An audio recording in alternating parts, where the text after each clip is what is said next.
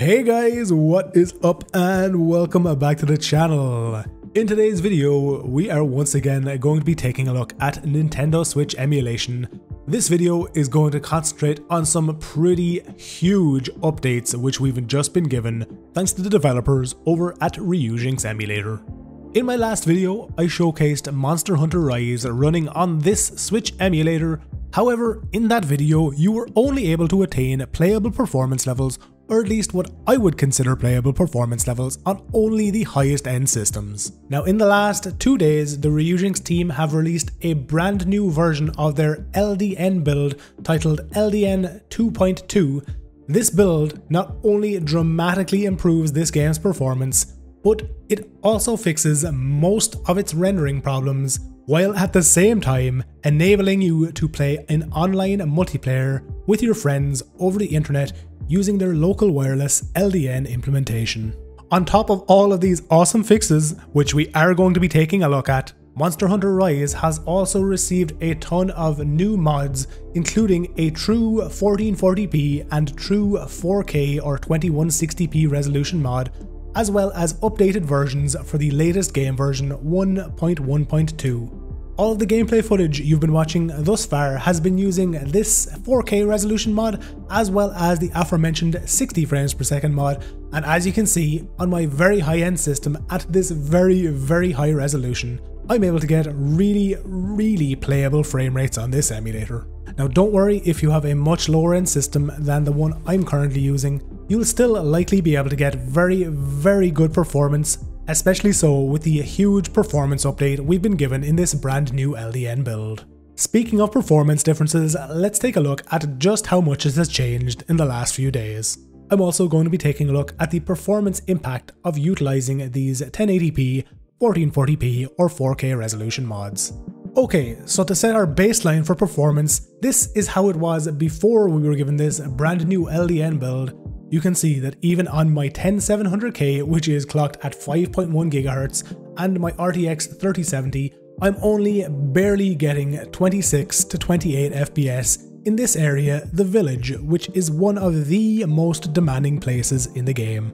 Transitioning over to this brand new LDN 2.2 version, you can see here in this exact same spot, I'm now getting between 40 to 43 frames per second. That is an enormous 60 to 65% jump in performance in just the last 5 days.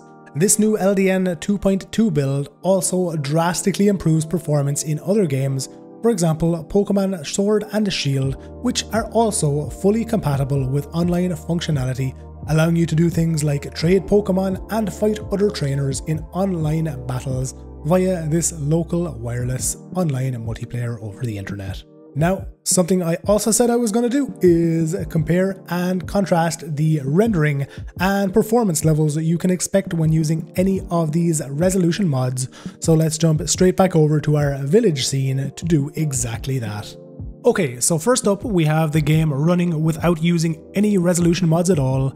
This is running at, I believe, 1344 by 756, so 756p, just barely over 720p.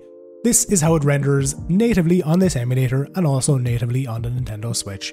As we saw before, it's running at somewhere between 41 to 43 frames per second when running at this barely over 720p resolution. Let's bump things up to 1080p native and see how things are running. By jumping up to this full HD resolution, we did lose a few frames. Basically, we lost 3 to 4 frames per second, dropping down from 41 to 43 frames per second to 38 to 40, but I think we can all agree the image quality gained by swapping from 720 to 1080p is more than justified for a 3 frame per second loss. Personally, I think this 1080p mod is going to be one of the most popular, since 1, it gives you a lot better visuals in game, and 2, it also keeps most of the added performance we've been given in the past few days.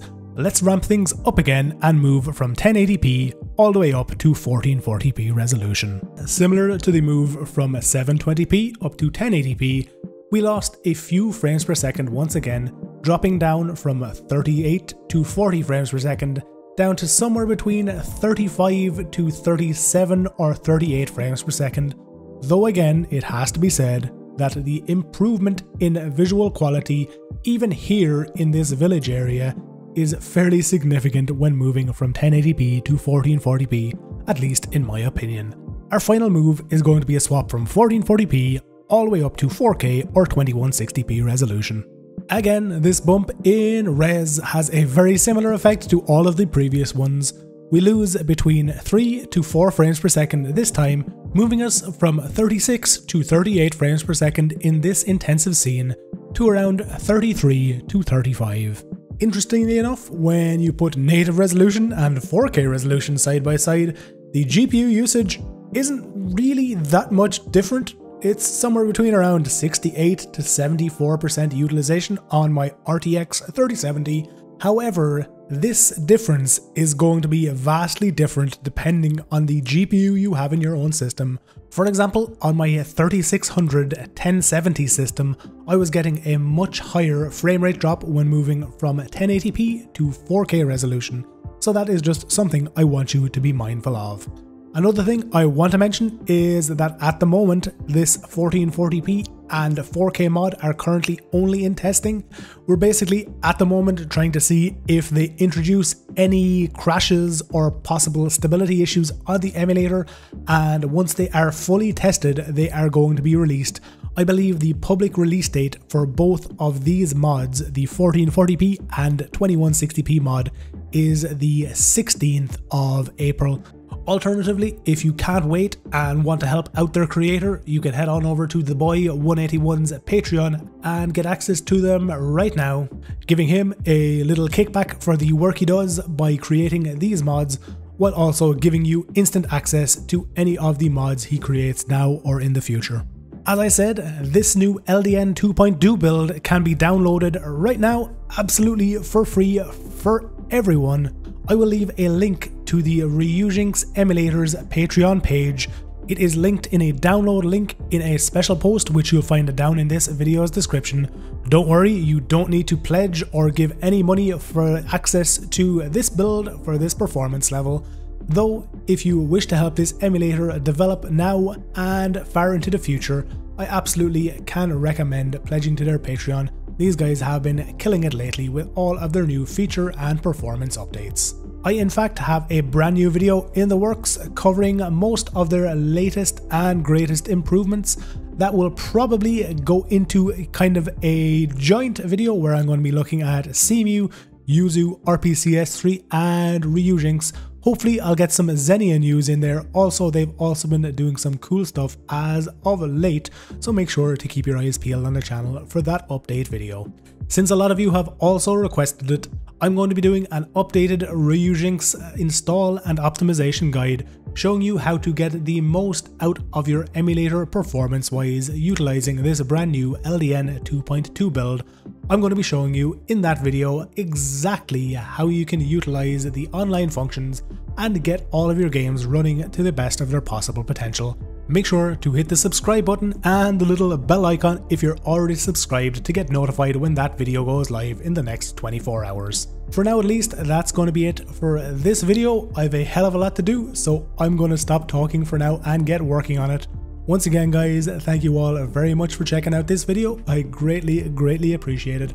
As always, remember to like this video if you liked it, dislike it if you didn't, and subscribe to my channel if you want to see all future videos from me.